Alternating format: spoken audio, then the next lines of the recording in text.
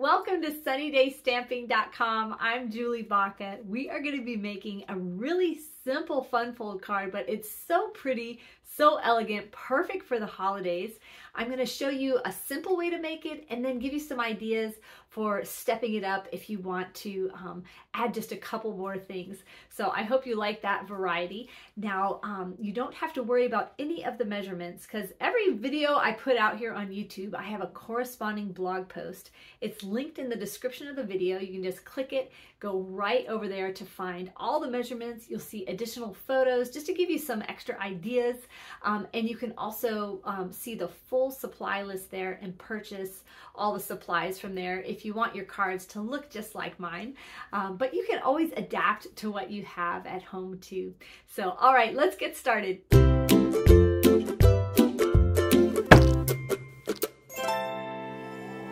So here's our really simple fun fold. This flap opens up to reveal this great image on the inside, which is just an unusual shape. So I think whenever you do something just unexpected, you automatically get that wow. Even though this is so simple to make, it's really just stamps, ink, and paper with some ribbon on the front. So I'm going to be using the Christmas Classics stamp set just because it's got some awesome, just great classic holiday sayings. And I love the cursive with the bold all cap print, so great. And then just some foliage. I mean, this is fantastic. And I love this little line of dots with the corner that allows you to kind of set off your focal point image, which I think is just great. And you'll be able to use this year round by putting other sentiments on the inside of that. Now, one thing to note about this stamp set, it is in this Christmas mini catalog, which is starting Tuesday, November 21st. Everything in this catalog is either, well, not everything. There are a few things that will carry over, but most of the things in here are retiring. So you can get some awesome deals, but that also means if you love this set, get it as soon as possible because none of that stuff's going to be restocked because it's all retiring. So, but I hope you can find some great deals in there too. So this is kind of the quick and easy version of this card, just stamps, ink, and paper with some ribbon. But I'm going to show you two other ways to make this card, just if you have the time and the supplies to step it up. And I'm going to show you how to make the, this most stepped up version so that you can adjust for what you have. So the next number 2 way to do this is to heat emboss your label. That just gives it that pop. And I don't know if you can see the heat embossing just gives it that shiny, puffed up lettering or whatever you put on the image. The next part would be to use the heat emboss, but add a layer of embossing that just makes that pop out so awesome. This is going to prevent you from writing right here, which you don't really want to, on any of these, you don't want to write below here because then you'll see it. But what you can do is on the back, just add a panel of the Very Vanilla to the back so that you can write, if you want to write an extra message, although you'll have a chance just right up here to write your, just all the names of the people in your family. So you all know I like to keep my supply list low. So we're going to use this one stamp set for all the versions. And I'm only going to use 3 colors of ink and the coordinating cardstocks. So Shaded Spruce, Real Red, Early Espresso for any of the brown. Oh, that one doesn't have any brown. There. Any of the brown images, I really like that. But then a Crumb Cake cardstock. And then this is a combo pack of ribbon. It comes together, which is so great. I love that it's thick and thin. This one has the stitching of white, so it's got like a different texture. That just makes things automatically interesting. This will be great for Valentine's Day cards too. So this is great for not just the holidays, which that just automatically gives you extra value. Now, to make this card, you're going to need to get have the heat embossing products, which are, there's really not that much, and it lasts you forever. So if you like the look of heat embossing, that would be a good investment. And then on this one, we're just going to add the Timber 3D embossing folder, and you will need a Stampin' Cut and Emboss machine to use the folder. But if you have that, man, just throw one of these in your cart and you can just add that really extra something on there. So we're gonna start by doing our stamping, and we're gonna stamp the inside of our card first. I'm gonna use stamp on top of my Stamp and Pierce mat. I just get just a better impression and a higher rate of success with this. And just put a sentiment right on this little piece, and then take some of the foliage and just put it in the corner here.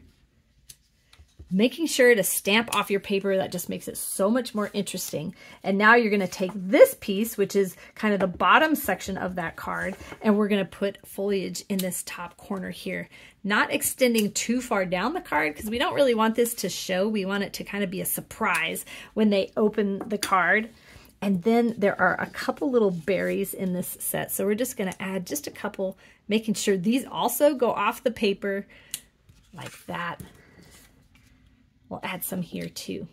And now while you've got your all your inks out, go ahead and grab your envelope so that that does not go naked through the mail. And it just, I don't know, it just adds that little extra, like this is so special when they get it out of the mailbox. So I'm just gonna put a little something on the back, and I'm gonna add it also to the front of the card here, just in the corner, just the same thing we did on the card. Like, you don't have to invent all kinds of stuff, just transfer that same image over like that. Now this is the part that flaps over. It's 4x8 scored at 5 1/4. All those measurements are on my blog post, and there's a link in the description of this video that you can click and go directly over the blog post. You'll get all the measurements for all the papers in this card, and actually every video I put out, I've got a blog post because I want you to make these at home. Also, for my email subscribers, they'll get this print and make project sheet, which has all the measurements, some written instructions, and links to the video and everything. So if you want to be get that, make sure to get on my email list. So that's it. We're just you know, doing foliage around this flap, and you don't have to worry about stamping, you know, over stamping on there, because that's just going to be glued onto the back. And then you're just going to take your bone folder and fold that over like that. And then this empty part in the middle, that tag that we're going to make, is going to go right there. So now if you're going to make the simple version of this card, make sure to cut out a piece of Very Vanilla and stamp on it. But we are going to do the heat embossing, because I want to show you how to do that. So it's important when you heat emboss to use this anti-static little pouch. This is an embossing buddy. It'll keep the oils from your fingerprints, won't attract the little embossing powder. So now we're going to use Versamark ink, and we're going to just take a sentiment and stamp it directly in the middle like that.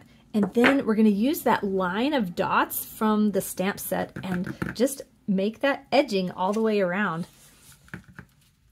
And I'm just lining it up along the side of this square to make sure that it's even. And I'm just kind of stamping in the middle there. Then it's got this awesome corner piece, which is going to connect those dots to look like a frame. And man, I just love that. You're going to be able to use this for so many different things. All right, so once we have all that done, now you're going to grab your embossing powder. I keep mine in a tray like this, and then you're just going to pour it all over your image, making sure it's all covered, and then just tap it off like that.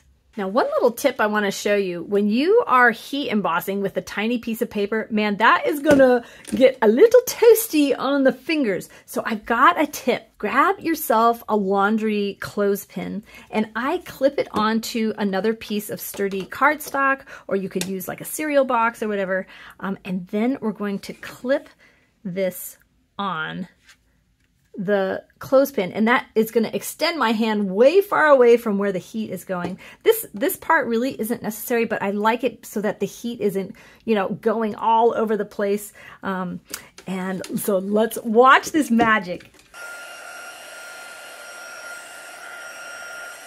So what I couldn't say why that machine was going is you just kind of move the heat around, and as soon as you see it turn white, you move to the next section. It just turns a really deep white. Now I want to note a couple of mistakes that I made. I left it too long right here, I left the heat on too long, so you can see it got nice and white and then it started to separate and does not look so clear. I just left it on there too long. And it also like flattens out when you keep the heat on too long.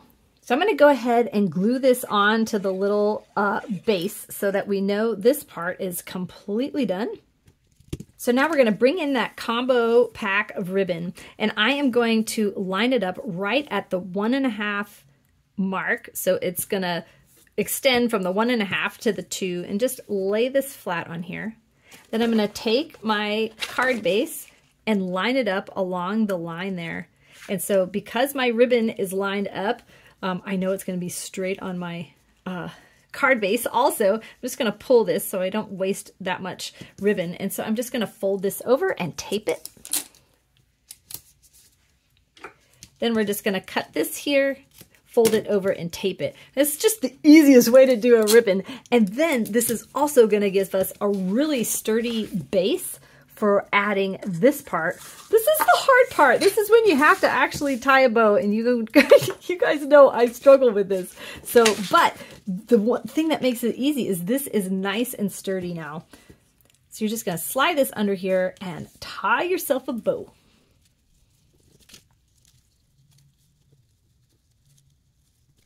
Wow, I did that pretty good, pretty well. I did it pretty quickly. Okay, so the trick was I was not trying to scrimp on my ribbon, and I gave myself plenty of room. But one thing is keep it attached to your roll. That way you can use a lot of ribbon, but then you're not going to waste that much.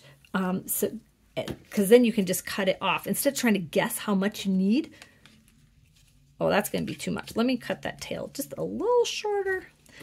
Okay, so there, that was so easy. And now this is ugly, but that is why we have this. And honestly, I should have glued this on to here before I added that little knot of a ribbon, because now it's not laying flat. But so when you do it, don't do it in the order I just did it. So now if you're making the easy version of this card, go ahead and glue this on and glue it right onto your card base.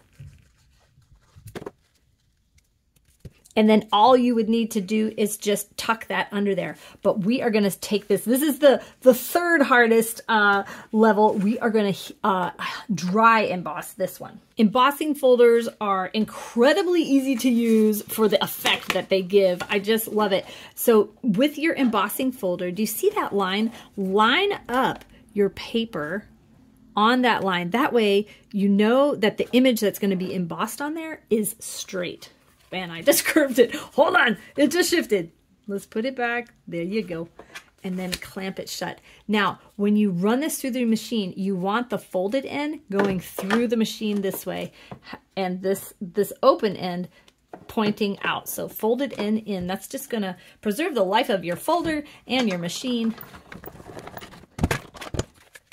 Okay, this is my favorite part. I love opening these up, even if I've done it a million times. It's just like, man, look at that.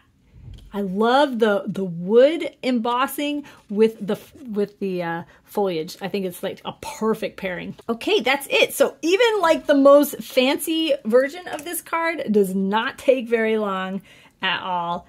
So you're just gonna glue that in there, and then take your focal point, flip it over. You're gonna put glue just in this corner here, right here, and then just tuck it under your ribbon.